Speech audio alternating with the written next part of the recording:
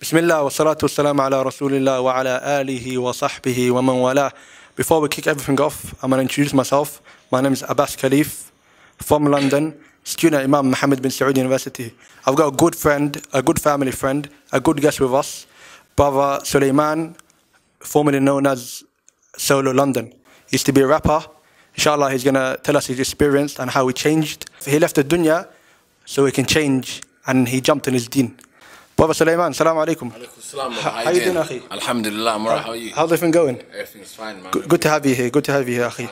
So inshallah, today we're going to discuss topics, deep topics, especially for the youth, that affect the youth, and how you changed from one side, from a bad path or the wrong path to the straight path, Sololdn mustaqim, inshallah. So I wanted to ask you how you changed and how it affected you as a person, especially growing up with your friends and everything, and how did it change and how did you do it? Yeah, so as for those who know my name, I used to go by the name of Solo LDN. My name's Sulaiman, and yeah, I used to do music. I was heavily in music, and yeah, I started off young when I was like in year 7. I went to a school. Actually, I was raised in East London, so I went to a school, and my school was kind of like a media kind of school as well. So and there was a lot of artists. There's a lot of artists that's in the game now that's big that went to my school, and we kind of started up all together. So I started getting into writing from like year 7. So it's just something that I've always loved doing. It's been a hobby.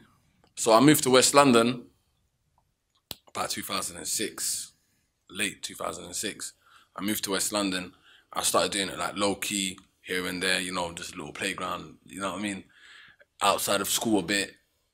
As I carried on. Anyway, I started doing it more commercially, like YouTube, like probably from about 2011, like one video in like a space of a couple months or something, you know what I mean, slowly. But then that's when a lot of people started recognizing, like, they were like, the name started getting a bit out there. So anyway, there was a time actually in 2014, when about 14, end of 13, where I wasn't really that big in the music thing. I wasn't really that big, but I was trying to seek knowledge. So I tried to seek knowledge, and as I was seeking knowledge, the thing was I was still around the same people like daily. So that's advice I could give people as well. Like I was around the same people daily. So I'll be going to pray, I'll come back, and I'll still be chilling with the people that didn't pray, and they'll still be on the roads and they're doing whatever they're doing. So that's what I was doing. So it ended up me slowly just missing one prayer, then missing 2, then, you know what I mean? Getting back to my ways, and straight, just like that, just because of your companions, just like that, you can end up back to where you was, like so quick. Like the devil just tells you, oh yeah, that's all right, man. Like, just, you know what I mean? Slowly but surely you'll be back.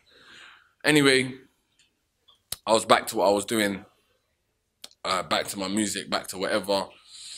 And as I was getting in it this time, it was like I was getting much more bigger. You know what I mean? Things was happening quicker. Like I started, when I'm doing video, and even me, I've always had Iman, innit? Like I've always had that, I've always had that faith. Like I don't want to be doing this for the rest of my life, you know what I mean? But it was just a hobby that I had doing, like, you know what I mean? So I carried on, I was doing it. I'll drop one video that's getting big. I'll drop another one that's getting bigger. And then next thing you know, the thing that more changed me was when the youth started coming up to me, and they looked like stars, like they were just shocked. Like, oh my God, like, they think I was coming across as rude or anything, but I wasn't really rude or nothing, but I was upset at the fact they was coming up to me and looking up to me like that, because who am I for you to look up to? I'm just a guy that's from the area, that's just like telling my story, and just, you know what I mean? So when I see youths looking up to him, I'm like, nah, this is bigger than rap, like, you know what I mean? Anyway, things was just happening more quicker, bigger, and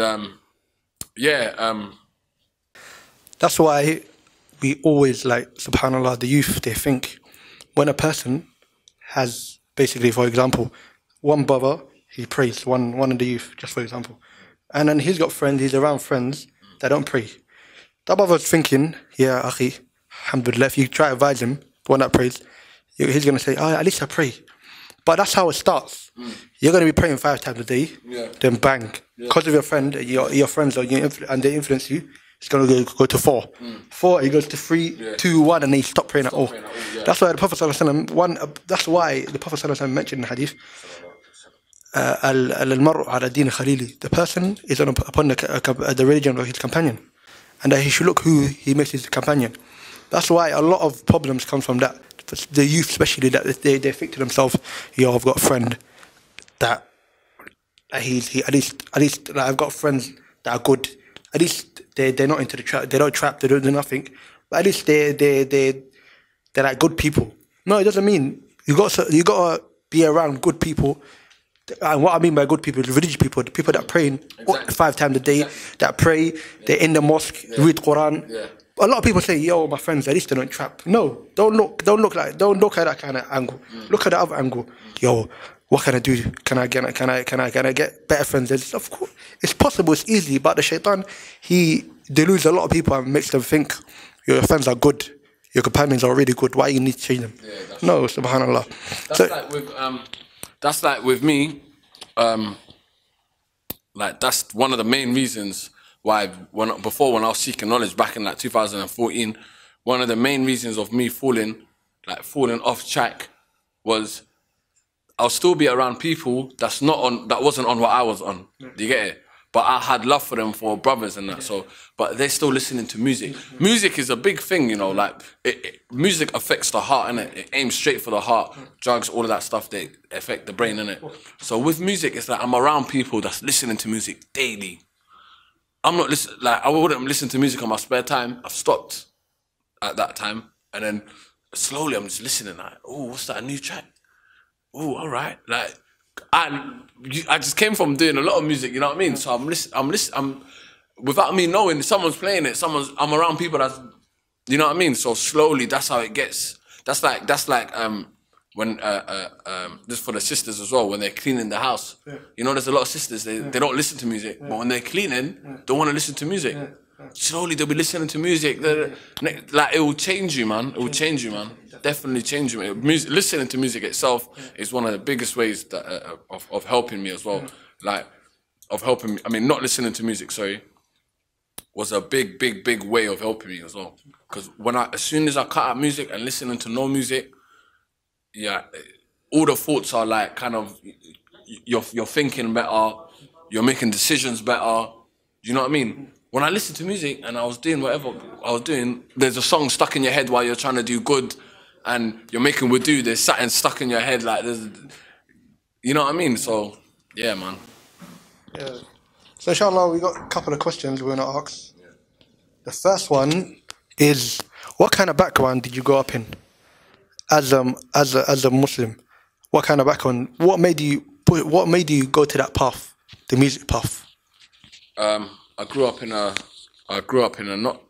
didn't grow up in a most religious household, but my mum, she's always been like so supportive of anything I do. I'm a very close person with my mum. I never grew up with my dad, so I've got a family of like, I grew up with me, 2 brothers and 2 sisters. 2 of my sisters, they're on the deen, mashallah. Both married now. One lives out there like Saudi. Like, they're inspirational people in my life right now, even before, when I was even off whatever I was doing on the roads and music and stuff. So yeah, I never grew up in the most Islamic house, but we did, of course, try and you know what I mean, and try to follow the path. But obviously everyone, I went my own ways, everyone, you know what I mean? But yeah, it's just, my mum, she's always been supportive of my music. Like, as in, like, when people used to tell her anything, like, family members or anything, you know, like, the strict ones and that, what's this guy doing? And my mum used to be like, whatever he's doing, I'm supporting it, and this is that. One day he'll end up not liking it. You get it, boom, boom, boom. But that's what she used to say. One day he'll end up, but you know what I mean? So my mum, she used to always just be like, yo, whatever you're supportive of doing, I'm supporting you. So, yeah, man. I used to sometimes think, oh, imagine if my Margie was like more of the woman of proper pushing me like, what are you? Don't be doing music or this, that, rare. Would I have been, you know what I mean? But my mum's always been she always respect my decision. And when I made the decision, I told her, listen, oh yeah, I'm not looking to do this music thing no more. Like I've realized like a lot since I've done it. People looking up to it's like I'm a idol kind of thing. Like my sister sent me a video, what it basically said about, because I never have too much knowledge on the Quran. So my sister basically sent me a video about what it said on the Quran about idol talks. That's basically music. Yeah. So it said idol talks and who uses it to like astray someone off the path. There'll be a deep torment for them, like in hellfire and this, that. A lot of people will be like, yeah, Solo, yeah, keep going, soon blow, this, that. But when I'm down there in the ground by myself, it's not soon blow. I'm getting blown down there. You know what I mean? So I'm the only one that's there gonna be taking that. So at night I'll be sleeping while I'm doing like shows. I was doing shows. That never made me happy. Girls, it never made me happy. Money, it never made me happy. When I started to see money from this whole music thing, money's coming in, and I'm thinking, oh my gosh, this is gonna end up. I used to get more scared, because I'm thinking, rah, it's gonna be hard for me to turn away from this because I'm getting money from this now. I'm affiliated with a group, and the people that I was with in the group, like respect to all of them, none of them was Muslim, innit? So they all looked at it as a long-term life thing. This is what they're looking to do for life. And it's something I love doing, so I was with them. But I wasn't looking to do this for life. But when am I gonna stop? I never know. I could die tomorrow. I could die next week. So when people ask me stuff like, "How did you give it up?" Like, how can you? What if I would have? If you actually believe in Allah Subhanahu wa Taala, if you believe in the Day of Judgment, and you believe in everything that happens, you should know that if you die in the state, you know where you're going. You know what I mean? If I would have died in a state of what I was doing and all, you know what I mean? So yeah, man. Alhamdulillah, I prayed like for God to guide me and give me strength for me to stop, because it wasn't easy, innit? I prayed. Ramadan came in. That's the best moment. I stayed in the mosque for a week. I done intikaf. While I was doing intikaf, I prayed. My iman became stronger. I was just ready. I was waiting for that time. I was waiting for Ramadan to come. Like just before Ramadan is when my sister sent me a message of what it says about idol talk. I bust a tear.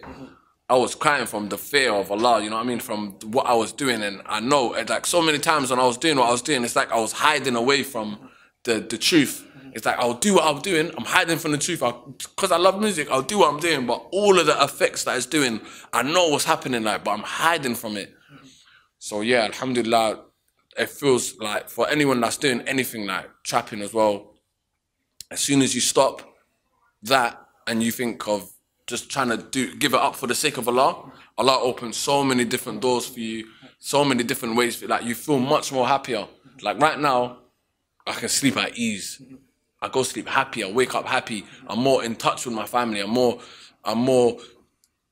like there's nothing that can good. Like there's nothing bad that could break me. Nothing good that could make me kind of, you know what I mean? Yeah. So yeah, man, I'm just happy, man, and just alhamdulillah. Yeah, there's too much. There's so much going on in my head. I don't know how to, but yeah. Jazakallah khair. As you know, we're both from Hayes. Give the people a brief summary about the ends and how things are here and growing up, especially like you mentioned, 2006 you moved here. From now in 2006, how was it like, especially for Muslim youth trying to go in this deen and everything? How was it growing up in this area? Well, this area is not the nicest area, and of course there's a big gap between the brothers that are practicing and trying to do good and the brothers that are on the roads and that. So I feel like we need to more communicate with each other. We need to find ways of trying to help one another instead of us all ignoring each other and letting this guy do that and this guy do that. And because the love in Islam is real, it's real brotherly love. Like no matter what color you are, what everything, it's real blood, like love, innit? So if we see someone on the wrong path or doing something wrong, we should advise them. We should definitely advise them and try to help them out. That's like with me, when I was doing music, there was 99% of people that's telling me to carry on, push. You're gonna do this and you're gonna, you know what I mean? I was on my way to, you know what I mean? Push. There was probably like 1 or 2 people telling me, brother, give this up, man. Like, for the sake of Allah, you're good at what you're doing, this is that, just give it up. It's not worth it for you at the end. And then people wasn't even my close friends like that. There's people that I didn't even know like that, but they're saying that to me for the love, for the sake of, you know what I mean? They loved me for the sake of Allah, you know what I mean? As a brother. So I've always respected the people that told me good stuff.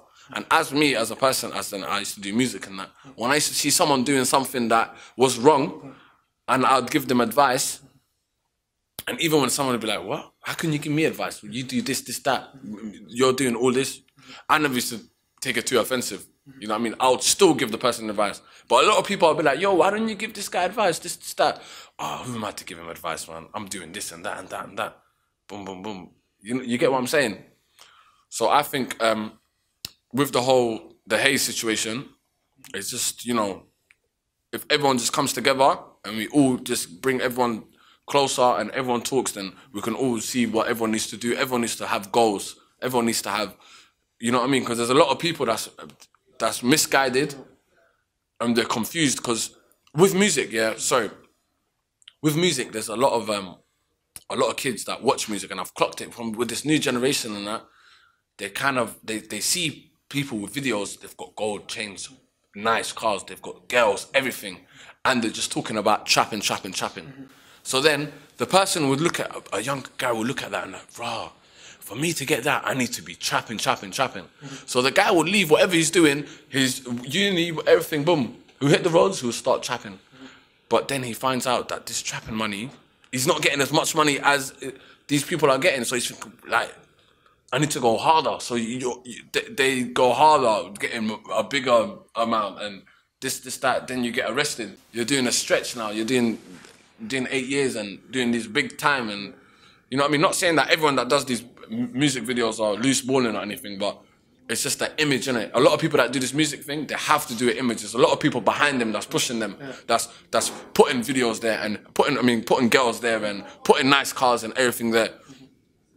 Because they want people to watch. You know what I mean? It's entertainment, they want people to watch. But there's people that's here that don't have any source of income in that. So they're watching, they're like, I wanna get that.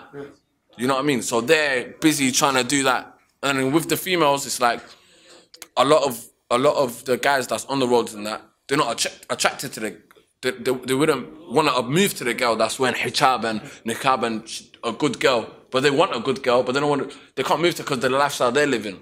So the girls, they'll take off their hijabs and go to these shisha places and clubs and this is that to attract a guy like that because, you know what I mean? It's mad, man. It's mad. So at the same time, for a lot of guys that's trapping and this is that, trapping is affecting a lot of people around you, affecting your life, your family's life, and it's just and it's something that you're in for a long time. Like, I'm not gonna lie, if it wasn't for the deen, I would have still been doing that now. I would have gave up. It's mad. It's crazy, man. Like the trap thing is actually a trap. Like when you're in it, it's very hard for you to get out. Very, very hard for you to get out. You have to have deen, you have to have patience, and you just have to put your trust in Allah. That's when the best things happen for you, man. The best things ever. Yeah. Let me go back to the point that you mentioned, that life, whether it's music life or trapping life or whatever, that it will depressing life. Allah subhanahu wa ta'ala mentions in Surah Al-Nahl, من عمل صالحا من ذكر أو أنثى وهو مؤمن فلنحيينه حياة طيبة. Whoever does good deeds, righteous deeds, and he's a believer, male or female, we will give him a blessed life. So the condition to have a good life and depression-free is, the first one is doing good deeds. And the second one is male or female and you're a believer, you have faith. So Allah subhanahu wa ta'ala also mentions in Surah, he says, Allah subhanahu wa ta'ala, Surah Ra'd, he says, أَلَا بِذِكْرِ اللَّهِ تَطْمَئِنُّ الْقُلُوبِ. Verily the remembrance of Allah keeps hearts at ease or at rest. So the only way that a person can stay away from that life and have a blessed life is that whenever he does good and he's closer to Allah and he's obedient and he stay away from sins, he'll have a good life. That's true. It's not hard. That's true. It's not hard. These days, how many scientists and blah blah blah, they're trying to look for cures for depression, blah blah blah. They always mention it. Nonsense pills. No, you don't need that. The more you're closer to Allah, the more happy you be. You're right. Look at the uncles in the mosque, for example. There's some uncles, may Allah bless them and preserve them, that they don't miss one salah in the mosque. That's true. They're not the richest people. They don't miss one salah. But look how happy they are. Talk to them. If you talk to them, they live in one of the best lives. Also, the Prophet ﷺ mentions in the hadith that Allah subhanahu wa ta'ala gives this dunya to whoever he likes and whoever he dislikes. Look at these rappers that you mentioned before. Some of them are ballers. Some of them are rich. Some of them have the best cars. All those footballers. But at the end of the day, he killed himself. What's the point? All that. He kills himself because of what? He hasn't got good, firm faith. The Prophet ﷺ mentioned that Allah subhanahu wa ta'ala gives this dunya to whoever he likes and whoever he dislikes. And he only gives firm faith to one person. The person that he likes. Firm faith is to one person. The person Allah subhanahu wa ta'ala likes and wants good for him. So that's the way to obtain a happy life. You remember Allah subhanahu wa ta'ala, you're close to him, and you have a connection with the Lord. Nothing else. All these cars, all these nonsense, all these thingy, all these lives that the youth are running to these days, and the fake life, and the person on top of that, he'll act fake because the only thing he's in it is for the money. And that's the truth. But when you look at the practicing brothers, a lot of the brothers, look at that. It's upon Islam, their brotherhood. It's not upon nothing. It's for the sake of Allah. إِنَّمَا الْمُؤْمِنُونَ إِخْوَةٌ. The believers are brothers. Whatever race you are, black, white, yellow, Chinese, Islam takes all that away. And the only thing that brings people together is Islam. Whatever color you are, إِنَّمَا الْمُؤْمِنُونَ إِخْوَةٌ. The believers are brothers. Whatever race they are. Look at the beauty of Islam. So inshallah we're going to move on to the next question. What would your advice now, as we all know you did well in the music scene or the industry, what would your advice be to the upcoming brothers or youth that want to go into that scene? What would you like the music industry? And I think that's the only way to become happy. And wealth is the only thing that will make them happy. What would your advice be to them? My advice would be, seriously, do not go there. Do not. Stay far away from that. You know what I mean? That's not where happiness lies at all. Misery, there's nothing but misery. It's like now, there's a lot of artists and that, they've got into this game, they've started taking all types of drugs. All types of drugs to make them, you know what I mean? It's because they're not getting it. They're thinking to themselves, why am I feeling like this? I've got girls, I've got money, I've got this. But there's a hole missing. You know what I mean? So they're not feeling it. You know what I mean? They're not feeling it in their heart. And that's Iman that they're missing. They're missing their connection with Allah. It's like you're a lost soul. You know what I mean? But the worldly things, the worldly things, just because a guy's got worldly things, he's got money, he's got a nice car, this is that don't mean he's blessed. That does not mean you're blessed. This dunya is nothing. Is literally nothing. So the things that you're with in it, you're thinking, I've got this, that. I've got more than this guy and this guy. You actually don't. You actually don't. You know what I mean? You're missing that inside you. And the more you keep running away from it, the more you're going to become depressed. You don't know why you're depressed. You're going to be depressed. You're going to chase it and think that's the right way. I thought music was the right way. I was good at it. I was getting money, but it was not the right way. Every night I went to sleep, I felt something heavy on me. I know if I die, I could feel I can feel my sins. It was just like, alhamdulillah, even though with my music, I always had the Iman in it. So I never used to do as much as I could. You know what I mean? There's some things I would just lack off a bit. I'd be like, no, don't push yourself too much, man. You know what I mean? This is not right, you know what I mean? There's a lot of things I would not use my name to advantage, to get girls and all that stuff there. And I'll just work hard with my music, my shows, this, that, and just strive for that. That's what I was doing. But I was not nothing. I was not happy. So my advice is, to all the youths that's watching this, that's thinking about doing music, and people gassing them up, and everyone's gonna say to you, yeah, keep going, yeah, soon blow, this is that. But bruv, as soon as you're down there by yourself, and as soon as you're everyone's changing on each other, like there's no love outside of Islam. There's no love. There could be a guy that you've known for 10 years, you've been chilling with him 10 years, just like that. You and him just parted ways. You don't talk no more. You're not, you know what I mean, over something little you've done, you know what I mean? So there's no love. Islam is where there's true love and true guidance and true happiness. So as much as you're going to run away from it, if you're a brother that's doing this music thing, as far as you run away from it, trust me, there's no running away. There's no running away. So, yeah. Thank you. And as I want to say for you, if you keep trying and you don't get it and you keep coming back, don't look at people and think, because there's a lot of people that'll try and they'll stop and they think, oh, they've got off track. But Allah loves those who repent. So if you look at someone that's repented, it's like right now, I've had a couple of people say, oh yeah, he's gone to focus on his deen and that, oh, he'll be back soon, a year or two or something, this is that. Brother, I'm never coming back. Do you know what I mean? Inshallah, but I'm never, trust me man, I ain't ever coming back. So I know, that's what I'm trying to say. Don't ever be scared if you feel like, to try again. This is for the brothers and sisters. If you failed before and doing something, try again. Allah loves those who try again. It's about how hard you come back in it. So yeah, man. Yeah, Jazakallah khair, you mentioned a good point that a lot of people, that's what happens. They start practicing, but bang, they fall into the trap and they go back to the old ways. And as you mentioned, Jazakallah khair, that Inna Allah yuhibbu at-tawwabin. Allah subhanahu wa ta'ala loves those that repent, and those that seek His forgiveness. Allah subhanahu wa ta'ala loves to forgive. There's no doubt about that. But it's upon the slave that he should strive, like a lot of, subhanallah as well, some of the people, a lot of people these days, Muslims, or some of the Muslims, that they strive so hard in Ramadan, and then bang, after Ramadan they fall off her back in it. They go back to the old ways.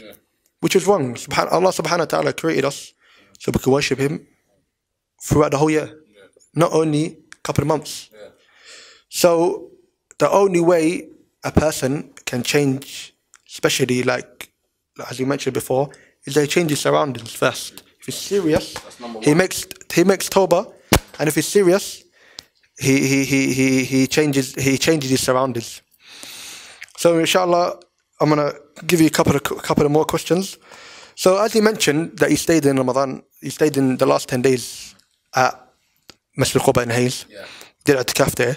How did the first Ramadan affect you as a Muslim, and especially the last 10 days? Because I remember seeing you towards the one day, the night before Eid, and you were really, really happy.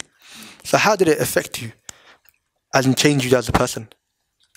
Well, before Ramadan, I had intentions, basically, of changing and everything. I had big intentions. So the last 10 days during Ramadan, I said, you know what? The last 10 days, I'm gonna end up staying in the mosque. That's what I'm gonna do. I stayed in the first couple of days. I stayed in the mosque. I was not missing no prayers. I'm going to all the tarawihs. You know, there's sometimes you'll be fasting, but you wouldn't go to the tarawihs and that. You know what I mean? You pray a couple prayers. You know what I mean? I'm going to every single prayer. I'm going to the tarawih. It opened up my heart. I've never felt like that before, ever in my life. Like, I felt like Allah's the turner of the hearts, right? So I've just felt like I don't know how to explain it. It's like my heart got turned. I actually loved obeying, like Allah subhanahu wa ta'ala, learning more knowledge. Like I wanted to learn more and more and more. I'd wake up wanting to learn and happy. Like I felt like I was just washing away all my stress and everything. Like, so I'm not gonna lie. I would recommend that for anyone, anybody. Like, if we make it to the next Ramadan, inshallah, last 10 days, staying. If you're feeling like when you're coming towards Ramadan that you might not benefit, or you might think, you know what, my iman's not that strong. Last 10 days, stay in the mosque, because that's going to keep your energy till the next Ramadan. You know what I mean? And even if you haven't benefited from that, read more Quran, read more, ask yourself, why am I here? Am I here to do this? Am I here to, you know what I mean? Look into the Quran, read the hadiths, look at the story of Prophet Muhammad sallallahu alaihi wasallam. Look at the way he was. Look at all the other prophets. Look at their lives. You know what I mean? It will definitely inspire you.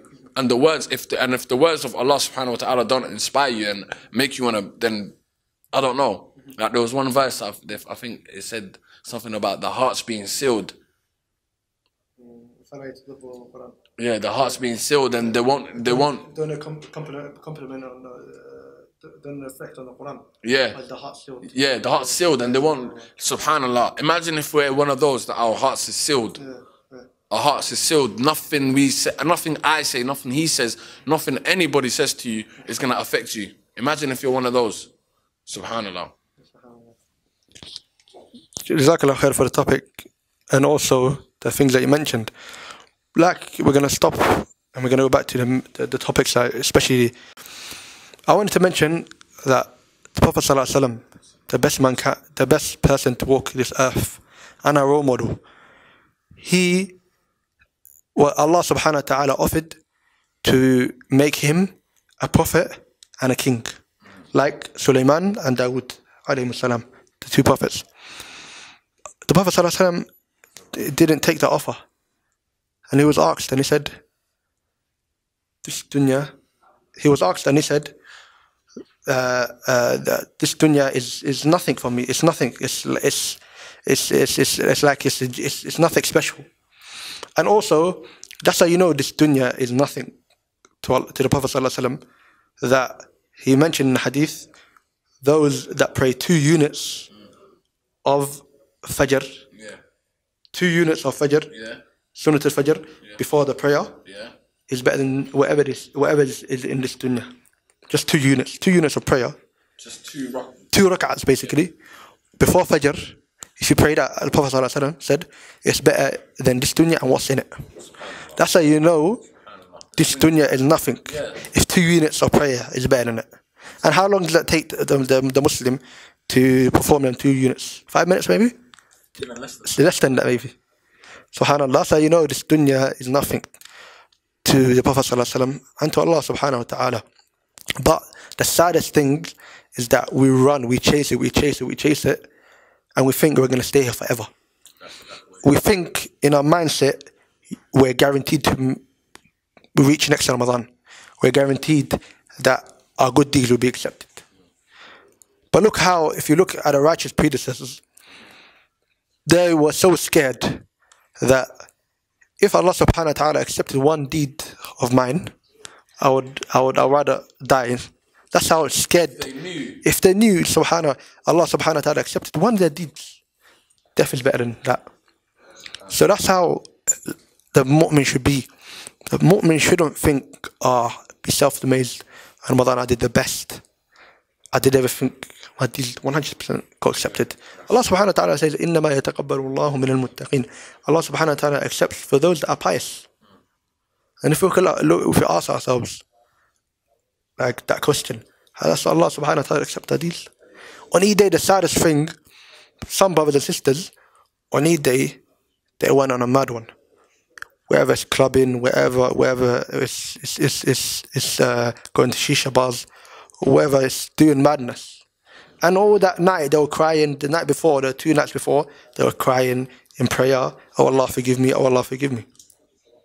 The person, as mentioned as well, the righteous predecessors, they say one of the signs that a person, his good deeds got accepted, is that when he performs a good deed, he follows up a good deed with another good deed. That's one of the signs that you see your sins, your righteous deed got accepted. So we ask subhanahu wa ta'ala to guide us to the straight path and make us those that their sins are forgiven. Make us those that are blessed in dunya, and make us those also that whenever we ask Allah subhanahu wa ta'ala something, He grants us it. And also, if we look at Surah Baqarah, Allah subhanahu wa ta'ala mentions the ayah, فَمِنَ النَّاسِ مَنْ يَقُولُ رَبَّنَا آتِنَا فِي الدُّنْيَا وما له في الآخرة من خلاق. For those mankind that ask Allah subhanahu wa ta'ala, they make dua and they ask Allah subhanahu wa ta'ala to grant us this dunya, but they forget their hereafter. And Allah subhanahu wa ta'ala mentions after that, He mentions وَمِنَ النَّاسِ مَنْ يَقُولُ رَبَّنَا آتِنَا فِي الدُّنْيَا حَسَنَةً وَفِي الْآخِرَةِ حَسَنَةً وَقِنَا عَذَابَ النَّارِ. Those that ask Allah subhanahu wa ta'ala for the best in this world, the best in the hereafter, and to be saved from the hellfire. So it goes to show that Allah subhanahu wa ta'ala made this dunya and it's nothing to Him subhanahu wa ta'ala. It's nothing, literally. So it's upon us that we strive really hard as we strive during Ramadan. And also we stay away from all this stuff that takes us away from the remembrance of Allah. For verily the soul only works on the remembrance of Allah. That's true. If you listen to music and if you listen to whatever you're trapping or doing stuff, you no matter how much money you get, you'll never be content. You'll be depressed. You can be getting millions. These rappers, all these guys, all of the youth, they get deluded. They're thinking, and these famous people, they're thinking, they have the best life. They have the girls. They have everything. But if they really knew, all them people that they're looking up to and taking as example, they're the most depressed people. Depressed, stressful people. I've seen it, man. Stressful, literally. So, as you've seen, especially in the music scene, and also look at the best example, the Prophet ﷺ, how happy he was, and how he used to treat people, and how of a beautiful, amazing human being he was. All throughout, he was connected to Allah subhanahu wa ta'ala. The only way that we can benefit and live a good, happy life is that we worship Allah subhanahu wa ta'ala and we obedient to Him. Whatever Allah subhanahu wa ta'ala says, we listen. Whatever He says don't do, we leave it. That's the only way to live in this dunya. Jazakallah khair akhi, may Allah bless you and may Allah subhanahu wa ta'ala keep us firm upon our religion. Jazakallah khair for everything, all the benefits you mentioned, especially to the youth. And also, may Allah bless you. Inshallah, Jazakallah khair, barakallah feek. Thank you for coming on. May Allah bless you, Jazakallah khair. Thank you for having me as well. And I hope this video helped to help a lot of people in the situations, because I got a lot of messages, people asking a lot of questions that we've answered. So yeah, Jazakallah khair, man.